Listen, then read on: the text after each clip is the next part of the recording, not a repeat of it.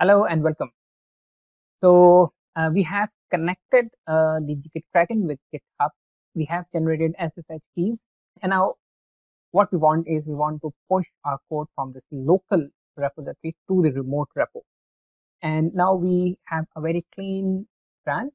We only have two commits. We have a local master branch. We want to make our first push.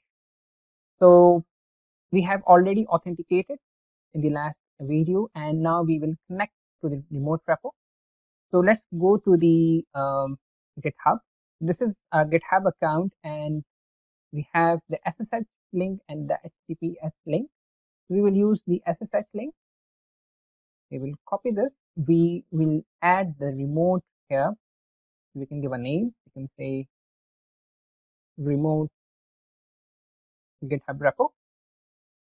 So we will pull from this location, and we will also push to this location, and we will add this. Okay, as you can see, now we have this remote GitHub repo as a reference, but we have nothing here because this is a blank repo. But we have a master branch here in the local, and we want to push this master branch to the remote repo. So we will use this push button, and it is saying that what remote branch should master push to and pull from. What branch you want to push to. So either we can write any name, but we want to push to the master, so we will keep it blank, or we can write master here, and we will press submit. So as you can see, as we have pressed submit, so we have the GitHub. Okay, now we have the message here, master to push successfully to the GitHub repo. And if we double click, so as you can see the master branch here, and here you can also see an icon of the GitHub. So let's go to the GitHub now, refresh this page, and now as you can see, we have this we have made the first push. We have two files, master file 1 and readme. So if I open the master file 1, it is a blank file, and the same is here. We have the master file 1 and we have readme, and if we open the master file 1, it's the blank file. So let me write something here. My first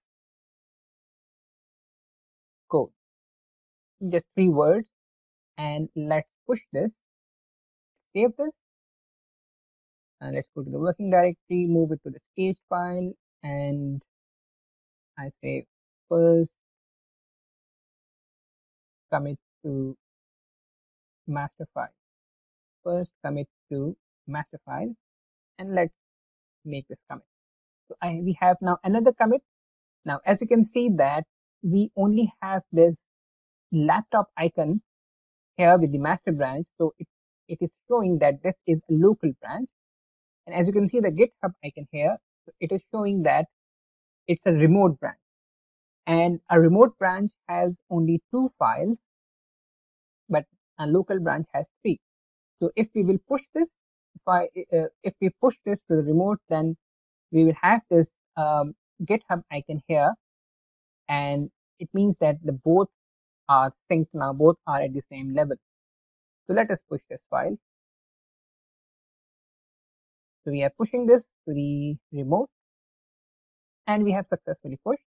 Now check here, come back to the GitHub repo, and here we have first commit, right? We have this message, first commit to master file, and if we open up this master file, we can see our code change. So this is how we can push to the remote repo, and as you can see, we have both the icon at the same level. So this is it for this lecture, and have a nice day.